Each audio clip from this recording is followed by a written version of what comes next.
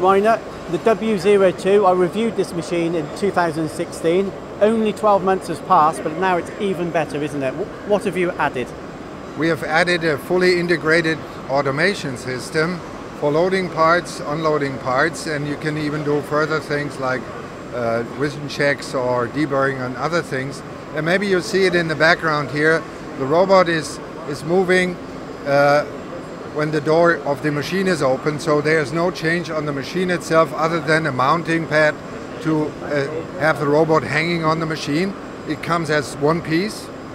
You put it on your shop floor and you're good to go. Mm-hmm. And when the machining is finished and you need basically an access to do something manual, it's also easy to do so. And maybe my guys here on the show help me. Because we left the doors, the safety door here in the SW machine untouched.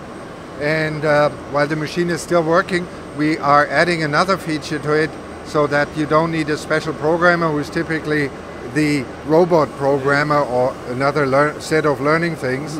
That next year you will be able to program the robot, the automation on your normal machine controller.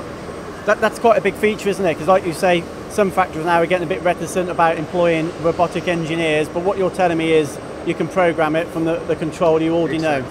Because the CNC programmers are smart, and why not giving them, not instead of having them learn a new language, giving them the language they know and just pay attention to the movements here. So I think that's another thing where we make it more customer friendly. That's it, maybe. And the machine looks completely different, but have you still got the the robust build quality you would expect from an SW? It's exactly the same, and the front end here, if you've seen the video of the machine last year, you will easily see that it's the same.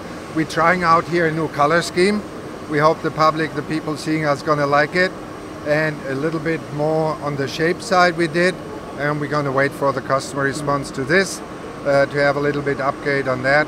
We also have a different controls panel, which is under development here, which is more a touchscreen based thing to make it more optional in a sense of a customization will be more possible.